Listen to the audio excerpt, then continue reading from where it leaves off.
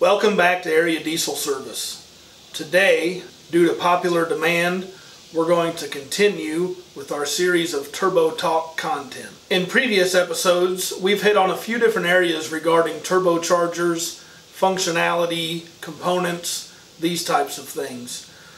We've had a lot of feedback requesting kind of a general overview of turbochargers and their components and operation. So that's what we're going to bring you today.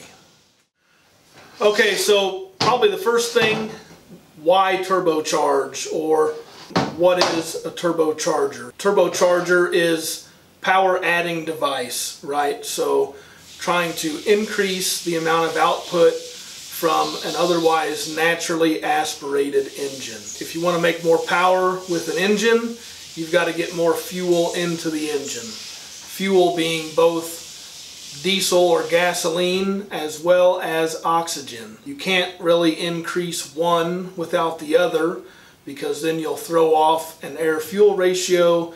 You'll be burning lean or rich, smoking, detonation, whatever the situation is. In order to make more power from the same size engine, put more fuel into it, air, or specifically oxygen, being one of those components of the fuel. Instead of using atmospheric pressure, or what we call naturally aspirated engines, to draw air in, now we're using a turbocharger and we're creating boost, which is pressure above atmospheric pressure, to force feed additional air, or really oxygen, to the engine, so we can combine more fuel with that, more gasoline or more diesel with that air, and burn more fuel, create more power. Fundamentally, that's why we turbocharge. That's what the turbocharger is doing. Specifically, how does a turbocharger accomplish that is by utilizing the waste energy from the engine, both by way of the flow of exhaust gases as well as the expansive energy contained within the hot exhaust gas. There's exhaust gas flowing out of the engine. We use that to drive a turbine, as well as the fact that that hot exhaust gas has a tendency to want to expand, and as it expands, it also drives the turbine. Turbine is connected to a compressor wheel on a common shaft, and that is how we draw the air in and boost it or charge it into the engine. So the first thing we're going to do, we're going to look at what we call the 5 major components: turbine housing, turbine wheel, bearing housing, compressor wheel, compressor housing. We're going to look at them each individually, talk about their contributions to the greater good, and what we know about them. So we're going to start with the turbine housing. This is the first component connected to the engine, and the first component in line with the flow of exhaust gas coming out of the engine. Turbine housing mounts to the exhaust manifold, and this is specifically the passage where that exhaust gas is entering the turbocharger or turbine housing. We call this area of the turbine housing the foot. This is where it mounts to the exhaust manifold, and this is where exhaust gas is first introduced to the turbocharger.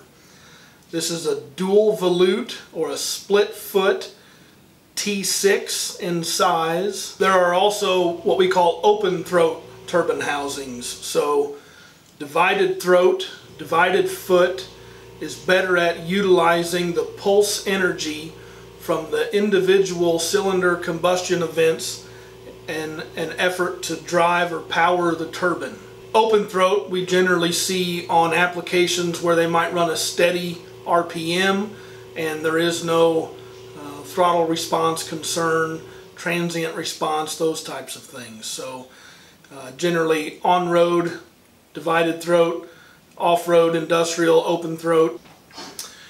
You can kind of see as the exhaust gas enters and passes through the turbine housing, the area inside the housing becomes more and more restrictive, tightening up the volume of passage and increasing the velocity at which the gas from the engine must pass through the turbine housing. Common term in the industry is, what is the AR of your turbine housing? AR stands for area over radius, and it's a mathematical equation that engineers use to express the flow or restrictiveness of this housing. The lower the AR, the tighter the housing, the more restrictive to the flow of exhaust, and the harder it will drive your turbine wheel.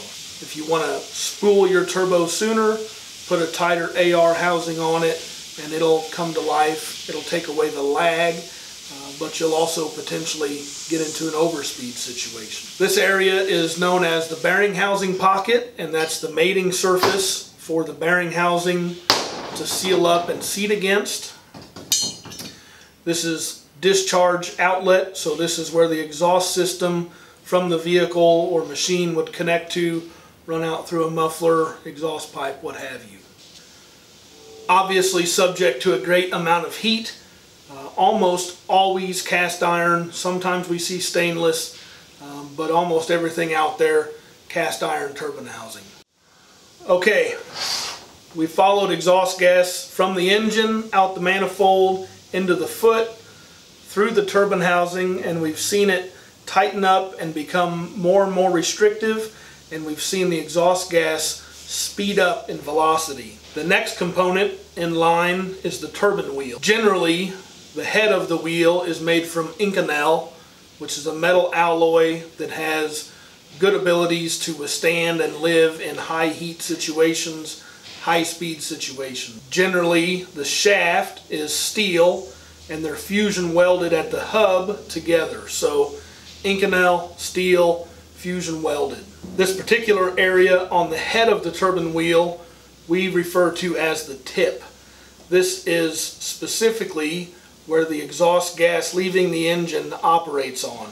So we watched it come through here and speed up, and it's directed by the turbine housing directly at the tip of the turbine wheel. This exhaust gas operates on the tip and drives the turbine, spins the turbine wheel. Turbine wheel uses a common shaft on which we mount the compressor wheel. So now we're driving the turbine, which is linked to the compressor wheel, and now we're drawing air in from the atmosphere, pulling it through the compressor housing and feeding it to the engine. A couple more common terms you may hear out in the industry: inducer and exducer. And so the inducer is the diameter of the wheel where the gas or air is first induced, and the exducer is where it exits. So on the turbine wheel, the inducer is the tip, also the major diameter, the larger diameter, and the exducer is the smaller side where the exhaust gas exits the turbine wheel. We flip that on the compressor wheel. The inducer is the minor diameter. This is where air is first introduced to the compressor wheel. The exducer is the major diameter, so the back of the compressor wheel where it exits the compressor wheel. Sometimes important to clarify that, because generally the market talks in compressor wheel inducer, and engineers or the manufacturers talk in major diameter. So you hear of a S478, the market is talking about the inducer. When we try and translate that to engineering or to manufacturers, they want to talk about the major diameters. So they want the biggest diameter of either wheel when they are identifying them. Alright, compressor housing. So generally aluminum, not subject to nearly as high of temperatures as the turbine housing. We do see compound applications where they are cast iron, but most applications single stage cast aluminum compressor cover. Again, this is the pocket where the bearing housing mates up to the compressor cover. Compressor inlet, so filtered air being drawn into the turbocharger, processed by the compressor wheel, out the compressor discharge, either through an intercooler system or directly into the engine. Compressor housings also use a mathematical number to express the sizing and the flow characteristics. Alright, final component, bearing housing. So the bearing housing contains the shaft and wheel, the bearings inside of it, the compressor wheel. You can see this is the pilot for the turbine housing to mount to. This is the pilot for the compressor housing to mount to. This is where the lubrication happens. So engine oil pressure fed in through this passage, fed to, in this situation, journal bearings, 2 journal bearings, 1 on each end of the shaft, thrust bearing setup, and then after passing through the restriction within the bearings, falls out, gravity drain back to the sump. So another term you might hear out there is cartridge, or CHRA. CHRA stands for Center Housing Rotating Assembly, and is going to look like this. So it is the meat and potatoes of the turbocharger. Turbine wheel, bearing housing, bearing setup, compressor wheel.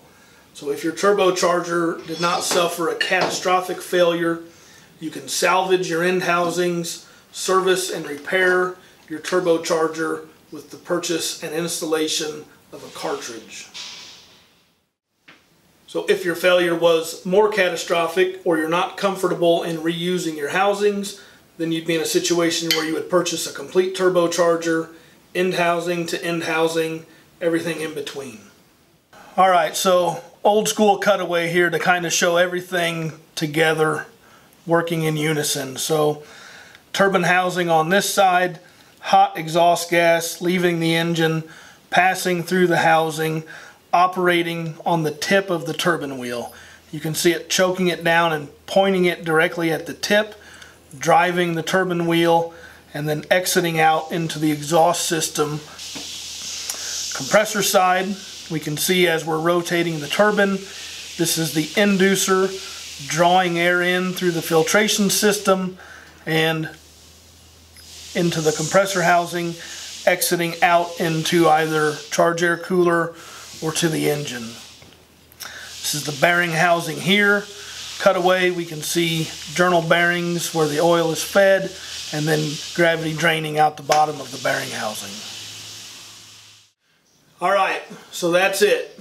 Turbocharger 101 crash course from 10,000 feet. These are some of the hot spots, some of the common topics, common words you'll hear out in the industry.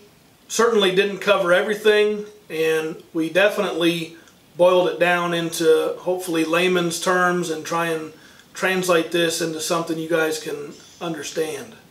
There is a significant amount of engineering and science that goes into these components and these systems, and we did not even begin to scratch the surface there. So we're hoping just to bring kind of a basic operation and understanding to you. Alright, so if you need help with your turbocharger, or if you need service work or components, replacement units, all of the above, please reach out to us. You can contact us at 800-637-2658.